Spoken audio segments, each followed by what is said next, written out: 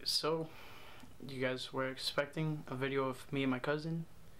I was trying to deliver that, ran into some technical difficulties. The audio on the microphone started cracking a lot, and it was on every single video that we took, and it's very frustrating because I tried using every type of platform I know I can use to fix the audio, and it was not working whatsoever. So that being said, I'm gonna just go over both of our game picks, and hopefully next week we could do it over again and fix the issue, and hopefully it doesn't come back and bite us in the butt. So here we go. Miami has the Dolphins, the greatest football team. Now before I dive into the picks, I'm gonna go and try to set some rules. You guys could say in the comments how you guys would like us to go, but either I'm gonna put an asterisk next to our records, and I'm gonna, like, for the next picks that we do, I'm either gonna put an asterisk next to our records saying pretty much that we start at week 9, or we could just get a bunch of losses, which no one wants. So I mean, it can go either way. You guys decide. So how I'm gonna do this, I'm gonna go over my picks, then Matt's picks. When we have 3 games that we picked scores for, so I'm gonna see the scores when we get to there. So now we have the games. So we're gonna have the first game of the week, Thursday Night Football. It's gonna be a Bay battle, and if you guys don't understand what that means, is Oakland Raiders and the 49ers, San Francisco 49ers. They're gonna be facing each other Thursday night at 49ers home, and they are crosstown rivals, even though they're AFC and NFC, so they don't play each other that often. They play each other every 4 years, and so this year they play each other at the 49ers. So this game I go with the Raiders, and Matthew goes with the 49ers. Not much going on there. Both teams are like 1-6, 1-7, so I just believe the Raiders actually have a better overall team, and Matt thinks otherwise about the 49ers. I believe they both have like decent teams, just had really bad games, and Garoppolo getting injured just really derailed 49ers season for sure. Really tough for them. Really tough for them. I feel really bad. Anytime a starting QB that has pretty good potential goes down, you can really tell, and you can really tell right now with the 49ers. Next we have the Bears, both of our second favorite teams. We both picked them against the Bills. It's a no-brainer. The Bills have just looked horrendous. They were hanging in there with the Patriots this past Monday night, but they just could not hold their own towards the very end. Some stupid mistakes, pick 6, and then Brady didn't even have to throw for a touchdown for them to win. That's crazy. Next game, we have the Buccaneers at the Panthers.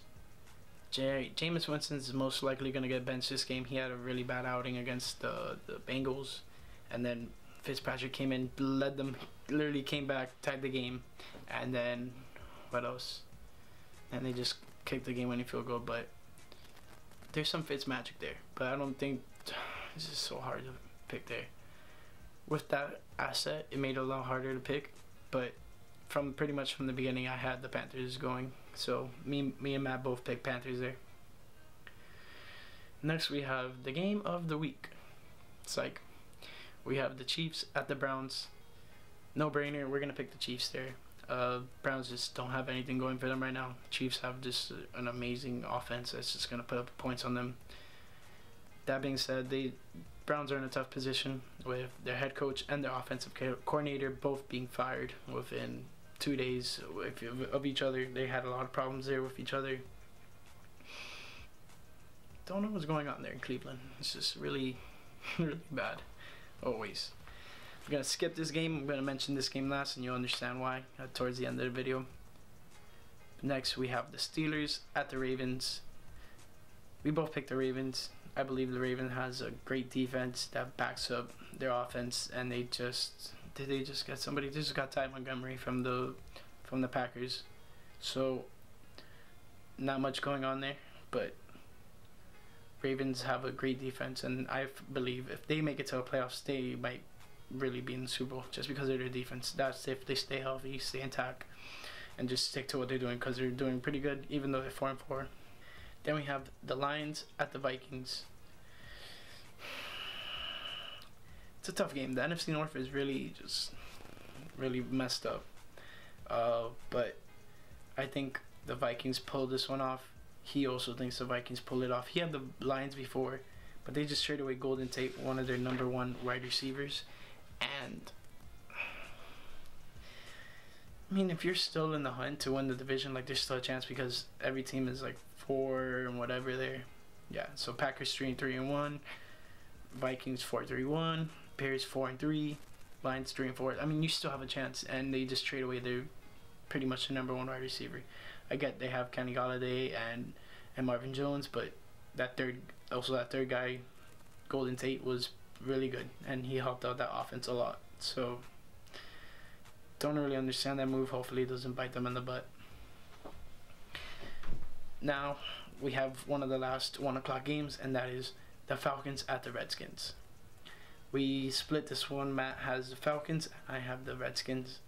The Redskins are on a pretty good roll right now, and I don't see them really losing to this Falcons with their depleted defense. I mean, they had a bunch of injuries that are key to their team, and I don't think it's going to go very well for them, especially with how the Redskins have been playing.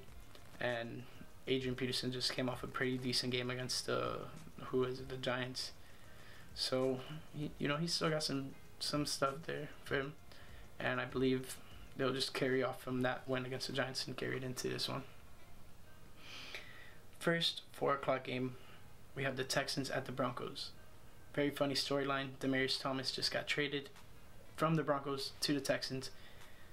Not necessarily a revenge game, but it's going to be crazy. His first game back at the Broncos is going to be the first game he plays with his new team. So that's pretty wild.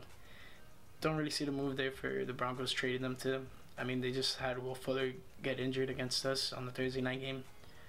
I don't see him playing too much, but he'll definitely get some snaps, especially since it's in Denver. We both have the Texans there because the Broncos defense, just the Broncos overall, hasn't been producing quality games.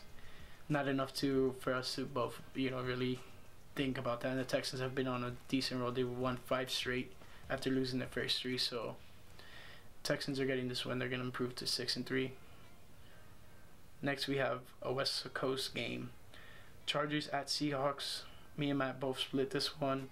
I'm going with the Chargers. They're on a decent roll. They're chasing the Chiefs for the AFC West crown.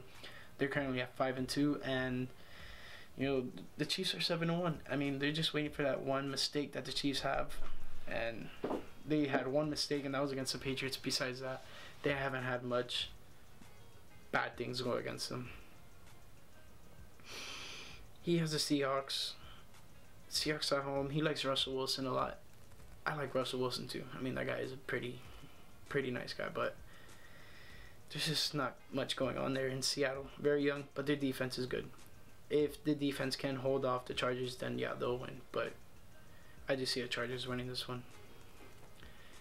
Now we have what I think is pretty much the game of the week and pretty anticipated matchup, and that is the Rams at the Saints, the last 4 o'clock game.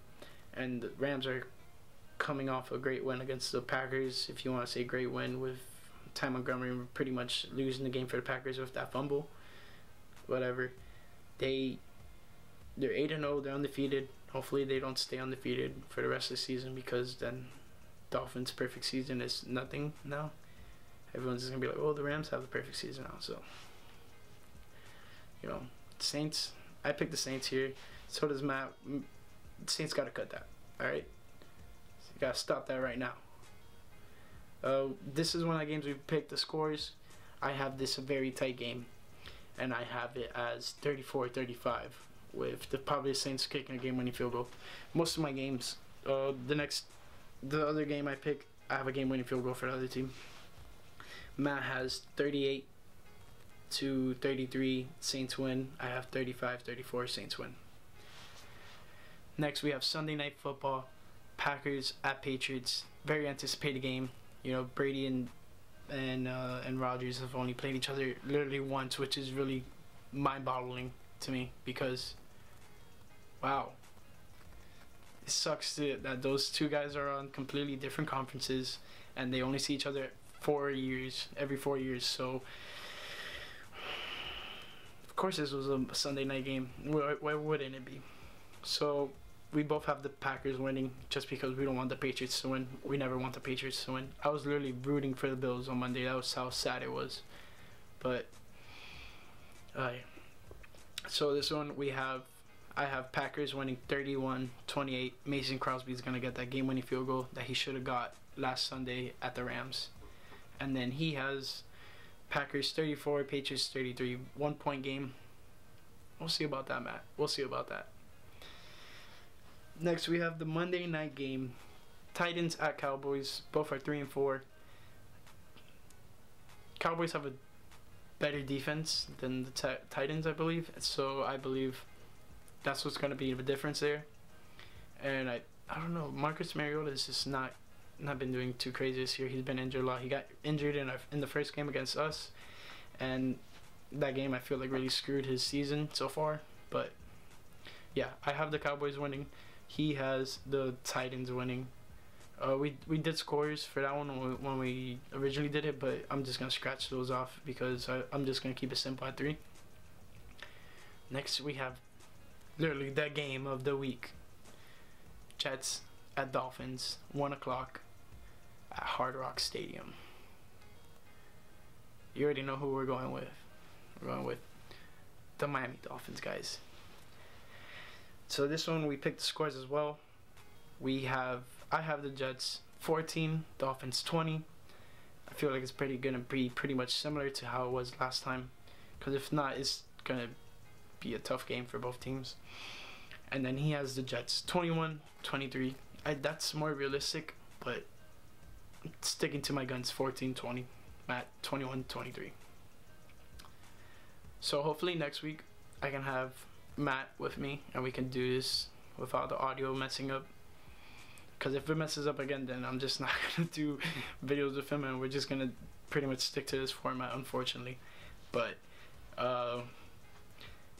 also, I'm not sure what we should do with the games, like with the scores. I'll probably just review them at the end of at the beginning of the next episode, and not too much sure about that. But that's about all. If you like the video, give it a thumbs up. Thumbs up over here, and here. Miami has the Dolphins, the greatest football team.